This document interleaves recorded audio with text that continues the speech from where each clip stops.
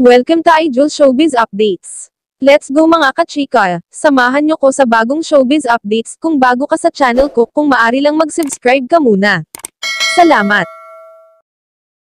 Precious Lara Quigaman Alcaraz, OL, is a Filipino actress, multi-product endorser, and beauty queen who won the Miss International 2005 beauty pageant held in Tokyo, Japan.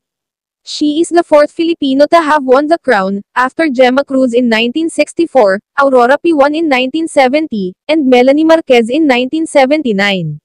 Nanganak na ang beauty queen, turned actress na si Lara Quigaman sa ikatlong anak nila ni Marco Alcaraz.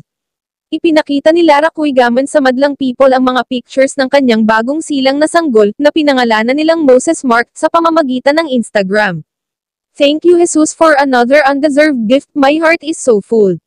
My whole being overflows with gratitude and awe. You truly are a good God, yan ang kanyang caption sa mga photos ni Moses sa Instagram. Syempre, hindi rin nagpahuli ang character actor na kanyang asawa na si Marco Alcaraz. At nagpost din ng photo ng kanyang mag-ina sa Instagram niya. Tinawag pa niyang brave wife ang kanyang misis, kasabay ng pagpapasalamat sa lahat ng bumati at nagdasal para sa maayos at ligtas na panganganak ni Lara.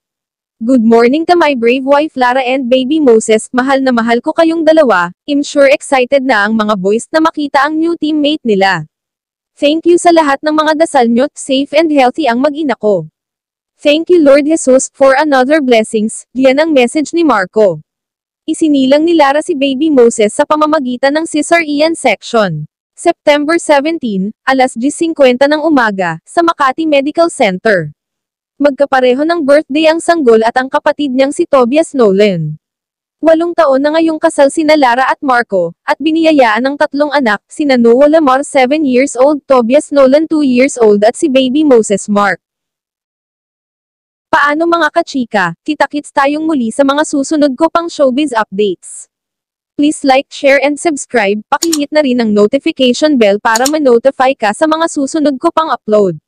Again, maraming salamat.